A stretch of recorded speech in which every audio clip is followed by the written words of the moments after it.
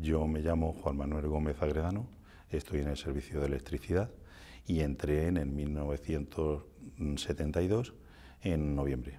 Yo cuando entré al museo, la verdad es que fue una ilusión, porque venir de estar en un restaurante a poder pasar al Museo del Prado, pues aquello era pues algo que no te lo creías, no creías que podías estar aquí, y bueno, esa es la sensación que tenía. Yo llego al museo porque mi madre estuvo trabajando en la limpieza, llega porque el conserje, que era Diego en aquel entonces, eran primos segundos de mi padre, y por relación de familia llegó ella hasta aquí. A los 4 años se puso enferma y tuve que ponerme a trabajar yo, y a través de mi tío pues entramos aquí.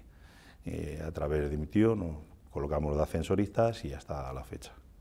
Cuando yo entré me dieron unas clases una mañana a Nicolás Madrid, que me enseñó a manipular el ascensor, y a partir de ahí ya te quedabas.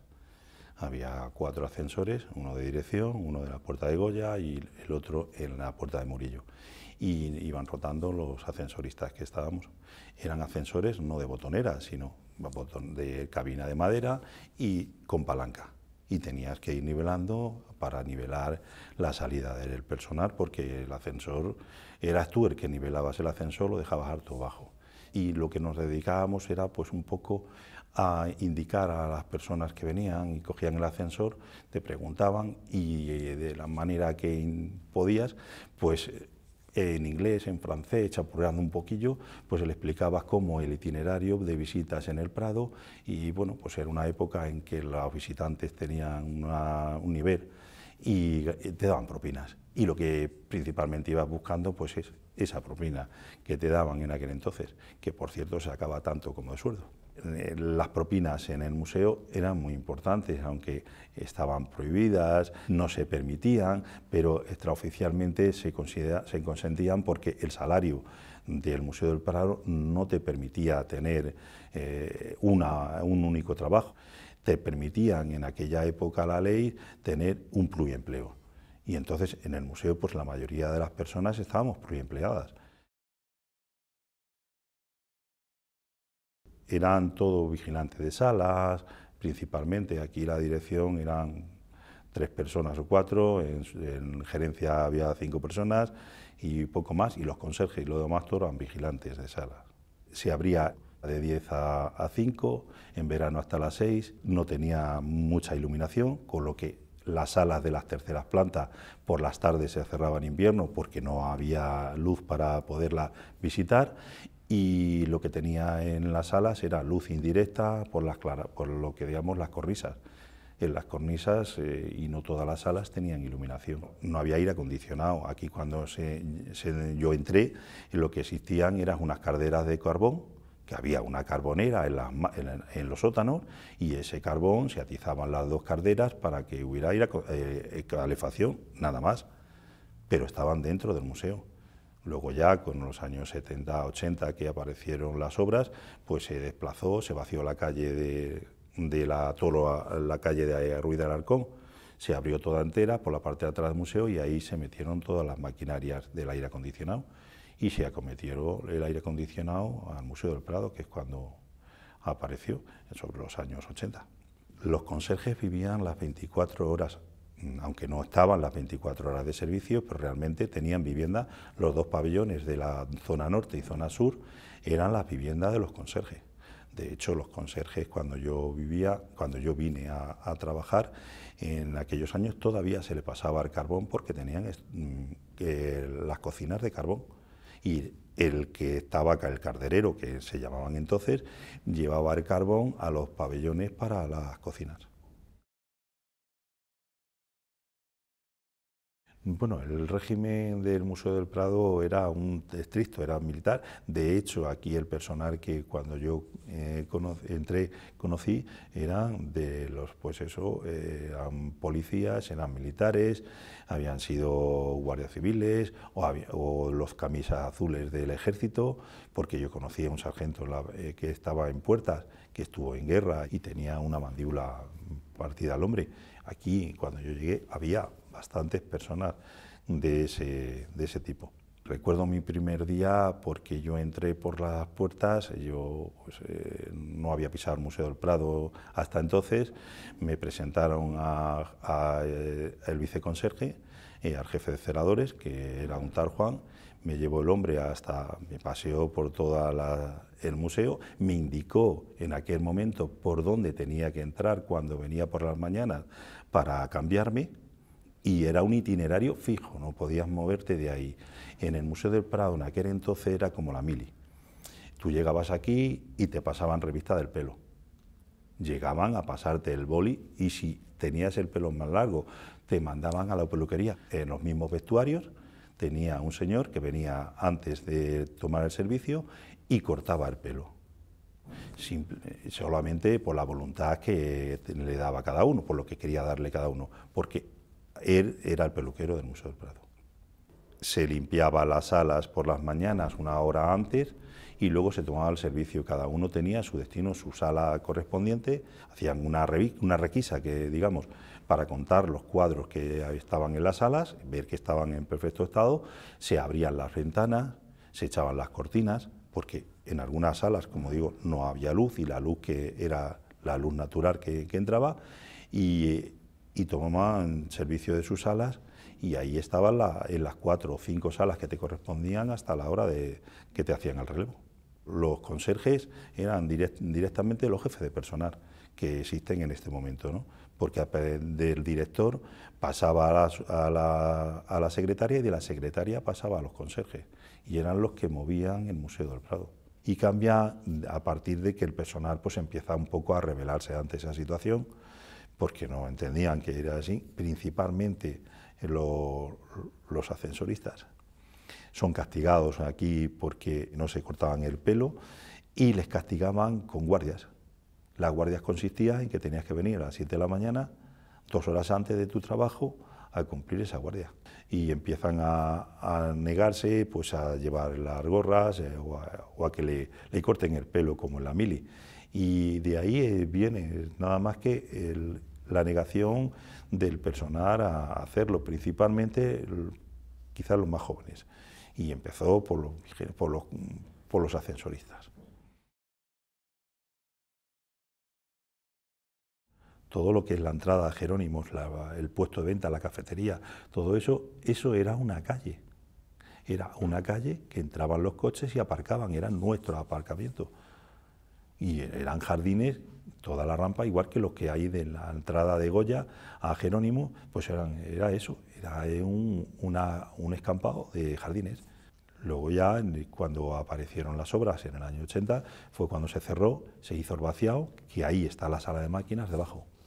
Existía la persona que llevaba su carterilla, estaba con la cadena y ahí a las 10 de la mañana abría y todo el que venía con el coche pagaba la entrada, porque la entrada realmente era del aparcamiento, era la entrada del museo. Con esa misma entrada podías entrar al museo. Y esa persona, ya te digo, formó parte primero de las carderas, era carderero, se dedicaba a meterle a la carbonera el carbón por la mañana y luego salía con su carterilla a hacer de portero del aparcamiento. Entré con Javier de Salas en el año 72, que entró en el 71, estuvo 8 años y así sucesivamente hasta 10 directores. Javier de Salas fue el primer director que yo conocí y bueno, era una persona para mí que lo que se dedicó fue más hacia el arte y lo que en cuestión de personal pues no entró. Luego Pita Andrades fue uno de los directores que quiso también intentar hacer algo. Económicamente el país no iba y no se pudo hacer mucho. Después de Pita creo que fue Federico Sopeña. Ese fue uno de los directores que influyó en el cambio del salón de actos y a consecuencia de él, como músico que era, tendió un poco a imponer su idea de que el museo, el salón de actos, fuera un auditorio de música más que de conferencias. De ahí que luego vino el problema de que hubo que adaptarlo porque la reverberación que se le dio al salón, las palabras en las conferencias se perdían y teníamos muchos problemas. Y hubo una remodelación del salón de actos y se tuvo que adaptar para dar las conferencias y no los conciertos. Luego pues apareció Pérez Sánchez, creo que fue un director que para nosotros no fue un mal director, colaboró con el personal y bueno, pues realmente la política es la que tiene la culpa muchas veces y se lo llevó la política, si no, pues posiblemente hubiera estado más tiempo. Y luego ya pues apareció otro tipo de gente, de personas que, bueno, en lo sucesivo pues fueron pasando con muy poco tiempo, porque realmente tampoco fue mucho el tiempo que estuvieron y no recuerdo que estuviera con el personal mucho hasta el Zugaza, que realmente creo, y vuelvo a repetir, que me parece el mejor director que ha pasado en el Museo del Prado, para la institución y para los trabajadores. En el Museo del Prado existía un Montepío, una asociación, digamos, benéfica, como si fuera una acción social, creo que era una condesa o una marquesa, no recuerdo exactamente, donó un dinero a fondo perdido para que dieran una comida todos los años a los trabajadores del museo. Y se vino dando hasta los años 71, 70, 71, se vino dando esa comida a todos los empleados, que por cierto se regalaban unos ceniceritos con el emblema del Museo del Prado, que tengo en casa porque mi madre sí que lo llegó a conocer. Y de ahí creo que apareció ese Montepío, que se le llamaba, que tenía una pequeña cuota que percibía debía de ser por el Estado, que yo no llegué a formar parte de ella, y ese personal sí que tenían, pues hacían acciones sociales, lotería, como daban una pequeña cuota, creo que a la hora de jubilarse. Eso ya los más antiguos sí que lo tienen, yo todavía a eso no llegué a formar parte de ello. Afortunadamente o desgraciadamente mi implicación en el comité de empresa fue en los peores momentos en cuanto al personal del Museo del Prado, porque fue cuando la única huelga que hubo en el Museo del Prado, pero sí es verdad que de esa manera pudimos conseguir un convenio un poco más asequible, se mejoró bastante las condiciones de los trabajadores y de esa fecha estamos viviendo. La huelga fue por las subidas salariales. Nosotros teníamos salarios que podían ser la mitad que podía haber en la calle. Y claro, el personal estaba harto de tener un pluriempleo. También la administración prohibió que se hicieran pluriempleo, con lo cual tenías que buscarte la vida. Y de ahí aparecieron el forzar las huelgas. Y estuvimos de principio, antes de hacer la huelga, encerrados en el Museo del Prado, el propio comité de empresa, para evitar que los trabajadores fueran a la huelga. Nuestra reclamación es contra la administración, contra el Estado y no contra el edificio. Por encima de todo, hemos siempre pensado en todo lo que se ha hecho fuera, a excepción, que ya te digo, de los encierros que se hicieron, pero se hicieron en la cafetería del Museo del Prado y en el pabellón del Museo del Prado, que ni siquiera estaba dentro del recinto del Museo del Prado. Con lo cual nosotros hemos entendido que estábamos trabajando en una institución en la que todo el mundo, cuando le hablabas de que trabajabas en la institución, es como si, bueno, tú fueras el mejor trabajo del mundo, pero el peor pagado. Entonces, esa era nuestra reivindicación, que fuera acorde, por lo menos, en alguna parte de que donde estabas trabajando tuvieras un salario digno, que no lo era, porque en cualquier otro sitio tenías un salario muy superior al que podías cobrar aquí. Y esa era la reivindicación, el tener personal bien pagado, con lo que entendíamos que al estar bien pagado tendrías una plantilla que mirara mejor por el edificio, por las obras y por tener en cuenta dónde estaba ese personal trabajando. Y nuestras peleas han sido muy largas. Nosotros acometimos el primer juicio contra la administración, a oficinas y despachos. Antonio Muñoz sí que fue uno de los artífices de aquella pelea y le ganamos a la administración el primer juicio. Y no es porque llevábamos razón en lo que estábamos pidiendo. Nosotros por las mañanas, todas las mañanas, sin faltar, salimos a las 7 de la mañana, 7:30, que es la hora que entramos, y lo primero que hacemos, el personal de electricidad, es dar una revisión a todas las salas.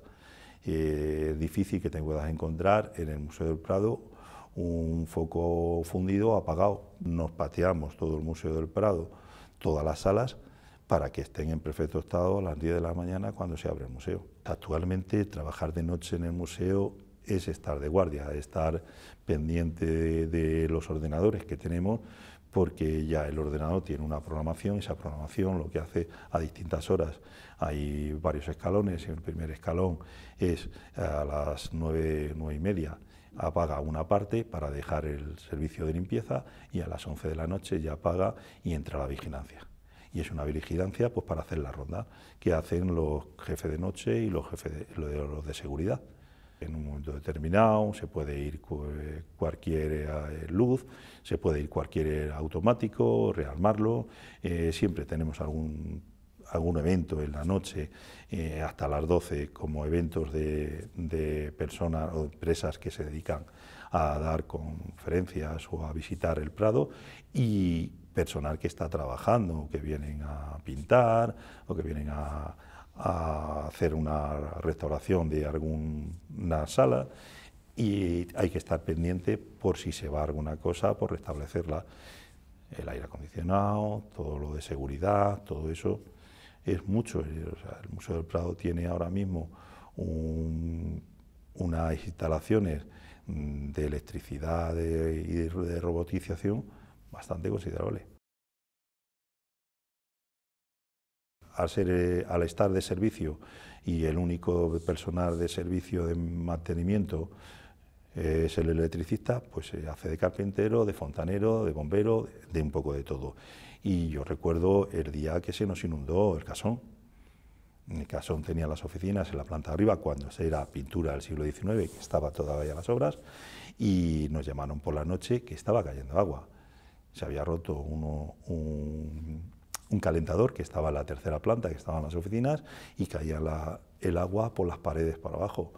Tuvimos que salir, ir hasta el casón, cortar el agua y a su vez pues desmontar los cuadros que estaban colgados para evitar que esos cuadros pudieran ser afectados por esa inundación. A esas cosas te debes cuando estás de servicio, y no es de lo tuyo, pero claro, a cortar la luz, a intentar a minimizar los daños que se puedan dar.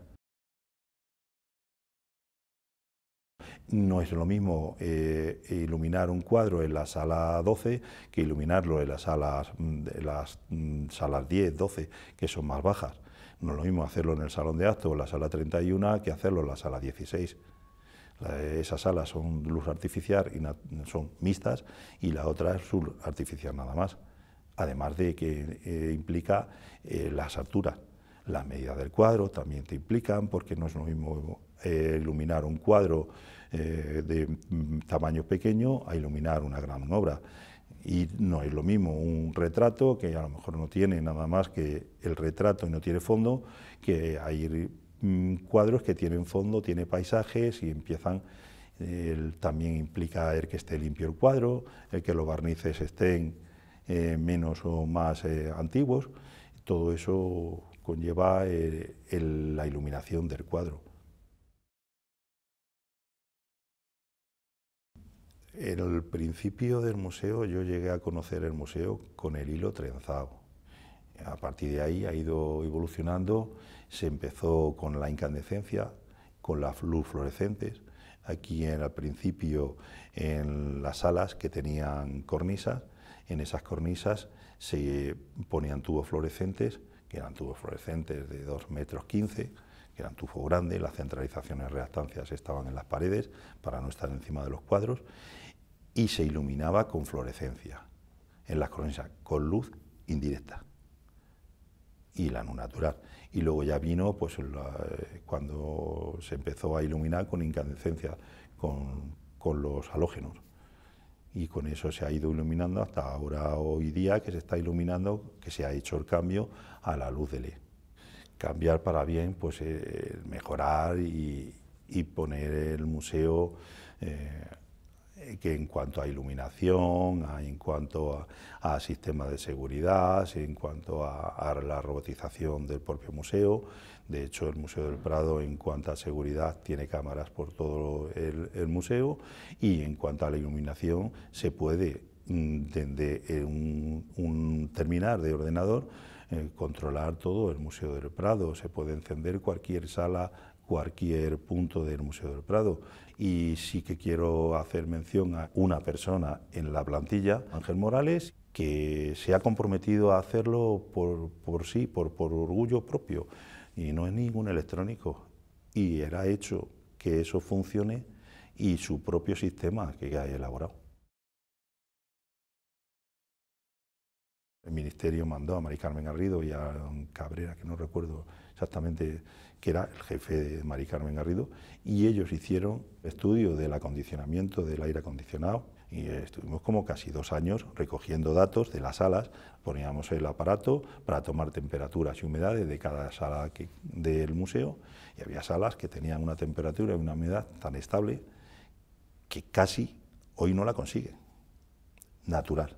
Y se los recogíamos todos los días, todas las semanas, y a través de esos datos ellos fueron elaborando cómo climatizar el Museo del Prado. El personal era tan limitado que las conferencias las daba, la brigada colocaba las sillas con los electricistas en la sala 16B, se han dado muchas conferencias, y el conferenciante se le ponía una pantalla, un proyector, y le pasábamos las diapositivas al conferenciante para dar la conferencia en la 16B. Se recogían sus sillas y sus mesas, y hasta el día siguiente se volvía a abrir la sala. Así es como se han dado tanto conferencias como conciertos, o como algún tipo de entrega de premios. Todo eso se ha dado en el Museo del Prado.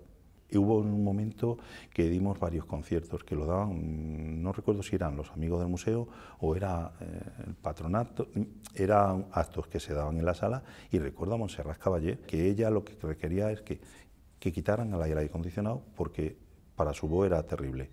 Y se apagó el aire acondicionado a la hora del concierto para que ella pudiera actuar. De hecho, lo hizo la 16B y no en el salón de actos. Ten en cuenta que la sala 16B tiene una reverberación que puede ser bastante buena en un salón de actos, con lo cual, sin micro y sin nada, lo hizo. Velázquez, Murillo, si es que no sabes, cada uno tiene su cosa, su forma de llamarte, ¿no? Y lo mismo llegas un día y dependiendo de también la obra que sea, pues Velázquez, como te digo, la sala 12, los cuadros de caballería de Velázquez son impresionantes, y más cuando ya has visto los estudios que se han hecho, de cómo se ha repintado, de cómo se ha hecho la obra, pues te llama.